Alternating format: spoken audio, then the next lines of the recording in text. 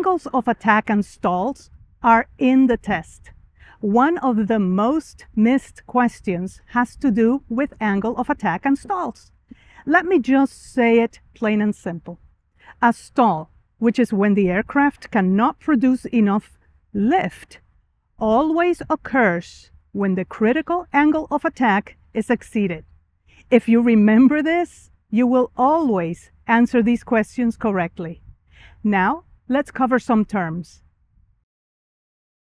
The angle of attack is the acute angle between the relative wind and the chord line of the wing.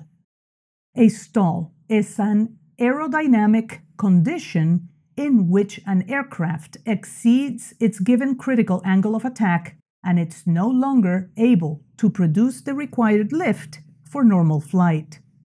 In piloting, a stall is only defined as the aerodynamic loss of lift that occurs when the airfoil, which is the wing, exceeds its critical angle of attack.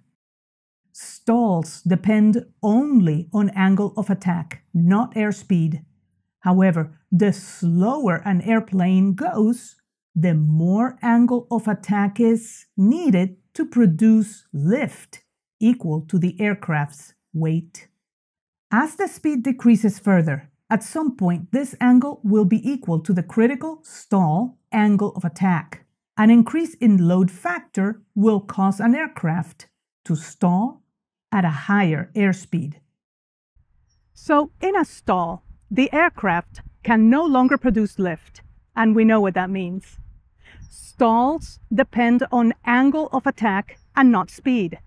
However, the critical angle of attack changes depending on speed and load. So the heavier the aircraft, the higher the speed needs to be as to not exceed the critical angle of attack and avoid a stall.